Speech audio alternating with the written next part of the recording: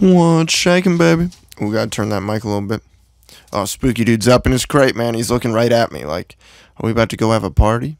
No, dude, we're not gonna have a party. I gotta record like 50 bajillion Diary of a songs today. So, I apologize if you hear him walking around or whining. Ooh, big stretch, Spooky Dude.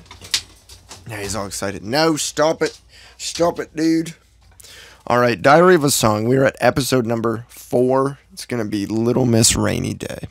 Also, I hope you guys are having a good day. Zach Pryfogel, thanks for leaving a comment. The transfer portal this year is wild. It's rather crazy, if I do say so myself. Anyways. Little Miss Rainy Day.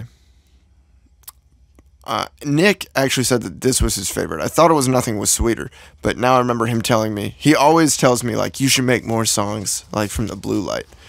And to a degree, I get what he's saying, and I think that a large part of who I see myself as an artist is to be found in the Blu Light, especially with Little Miss Rainy Day. The piano was the first thing. Did I tell you guys that the piano was the first instrument I ever learned? And that song's basically all piano. I will give you... I know I actually don't have this Logic project, believe it or not. That's how disorganized I was when I made the Blu Light. That I, like, finished the song and somehow lost the Logic project for the song. That's crazy, dude. I'd never do that now. No, I'd definitely do that now. But I like to think that I wouldn't still do that now. What is it, dude? He'll lay down here in a second. But it was inspired by... How did I get the name Little Miss Rainy Day? Little Miss... I don't know. I had a thought about talking about April showers and May flowers. Not like the pilgrims, like flowers that grow in May. And I actually don't know. I know that the song itself, if you've heard a song called Marty Bum by Arctic Monkeys, that is who... The chord progression of the chorus is the same. And if you actually listen to the song, melodically it's very similar, but mine is slowed down. Hey, like Drake said, man. Here's what happened. Drake said, it's not about who did it first, it's about who did it right. Well, either him or David Bowie said that, and then the other one said it's not about who did it first, it's about who did it better. Which, I mean, there's such a truth to that. It's like, hey, you ripped off my idea.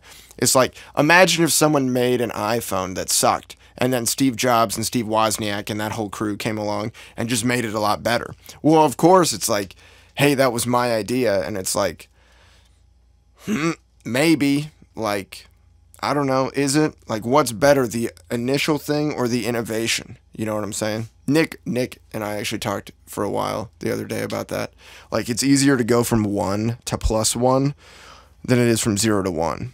And so, I used to always think you had to start at 0. But then, since I starting at 1, like, I would say I did that with Little Miss Rainy Day, 1,000%. Because I loved Marty Bum by Arctic Monkeys. I wasn't even into that album. It's their first album. Whatever people say I am, that's what I'm not. Can you hear Ghost just whining? Hey, dude, it's okay. And then I just like that chord progression so much. Like I said, I just sang my own words over that melody. And then that was what the song became. It's actually a lot longer. I realize now when I listen back to the Blu Light, I realize like 2 or 3 things. One, that there aren't really that many drums on there because I was afraid to program drums because I knew I wouldn't be that good. And that's still probably the biggest thing I struggle with now. But at the same time, that can be... You can use that as room for improvement and experimentation. Since you don't know the answer, that's both like a good and a bad thing. So the drum programming is probably the biggest thing, because Little Miss Rainy Day doesn't have any drums. Every song has like 15 intros and outros. I mean, especially with Little Miss Rainy Day, like you have the final chorus, and then there's like another like minute and a half of the song, which is crazy. Because I would do the complete opposite now. Like, as soon as the chorus is done, it's like the song ends before the chorus does, almost. And then they're all about the same person, like the chick who shall remain nameless, who inspired A Cold Alliance. I would say that's kind of who this song is about. I don't really write songs about specific people. I kind of just take events and then either romanticize them or just dress them up nicely. It's not like every single line has some specific poignant meaning behind it, although there are ones. And I'm also going to do a songwriting breakdown of all of them. Just the diary of a song is kind of just how I made it. It came about, this one would have come about in I guess it would have been 2020. Wow, yeah. Did I graduate? Yeah, I graduated in 2021. So this one definitely came out or was written in 2020. And then once again, I think this one was also released under Harler. And then, yeah, I released the whole thing under Harler, which was my mom's maiden name. And I did that was that a year ago? No, that would have been, it's December now. Do you ever forget what month it is when you're thinking about, like, how life went? I'm also going to have to do an episode where I just detail, like, the timeline of the Adonna. I'm going to do an episode on who the Blue Adonna is, the timeline of it. I'm kind of just going to communicate everything. That's something else I've realized, is, like, I understand that, but then I'm just now understanding that communicating it is a way to provide, as people say it, value, but it kind of just gives it, like, worth or something. Dude, Ghost was whining and everything, and now he's, like, fast asleep in his crate. Like, he's actually, like, out. I kicked his crate. I felt so bad. I stopped the mic, and then I kicked it, and I was like, hey, shut up. And then he had that look like, I'm sorry, I know I'm misbehaving. But Anne went to the laundromat again today, and, man, she took his food with him. And I'm like, well, how are you supposed to have... I've noticed with any of us, and myself or any of the pets, if we haven't slept, if we haven't ate, or if we need to, like, exercise or something, we start misbehaving. It's crazy, dude. I think having a dog or even a cat is a great intro to having a kid. Like, if there was an intro to economics class, like, this is the stuff you're about to learn.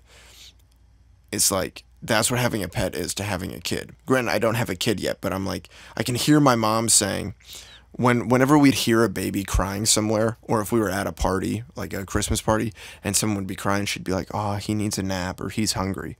And sure enough, like, she'd be right about it. And I was like, how do you know that? And she's like, you gotta feed him, and you gotta make, like, my mom is such a wise woman. So is my dad. My dad's the most slept on member of the family, I think, because he's like a genius. Here, Anne texted me back about the food. Let's see what she said. She said, shoot, I'm sorry, spooky dude. The laundry is in Dwarves. I will get back as soon as I can. You know, he's asleep now. I'll text her that. Also, my dad went to the crew, it's like celebration. They just won the MLS Cup. And he was like, he sent one picture of the giant trophy in a group text. And all of his group texts are ones that still have my phone number and not my iCloud email, which is the only way I can message people now over the phone, other than FaceTiming them. So I don't get him. And so he'll ask me, like, why didn't you do this? And I'm like, you didn't text me. You texted my old phone number. But he texted, it's called Us 5, which Olivia, we all loved the name of it, but Olivia loved it the most, I think. And she named the group chat Us 5 because Anne, my mom said it when Anne was, like, becoming a part of the family. And now it's crazy, dude. She's, like, a part of our family. But my dad sent a picture of the MLS trophy, and my mom just immediately texted back, no, Tom. And it was so funny, because I could just hear my mom saying that. It was truly a prime Carol Britt moment. And then Anne and I had a good laugh about it. And then back to Little Miss Rainy Day. You know these things are not going to be linear at all. I mean, come on. I say that I'm going to give you a linear synopsis of the Blue Adonna, but unless it was written out, even then, you know, there'd be 15 tangents. I would say it was inspired by the same person. A lot of the songs are, like, you'll know, Queen of Spades, When the Lonely Hour Strikes, Raspberry Rain, 43220. Yeah, pretty much all of them, except 43201. And yeah, wow, they were all about, like, the same thing. Except for 43201 and the Blu Light, which are, like, my two favorites. Anyways, the Blu Light's next, so, you know, just after this episode, just go listen to the Diary of a Song About a Blue Light. Alright, the Diary of a Song About Little Miss Rainy Day. We are now wrapping that sucker up. Putting a bow on it, as always, and stay tuned. There will be more to come, and as always, Diamok. ain't no way. Diddy in a day, mofo better come out here and show me, ain't no way, Diddy in a day, mofo better come out here and show me, damn.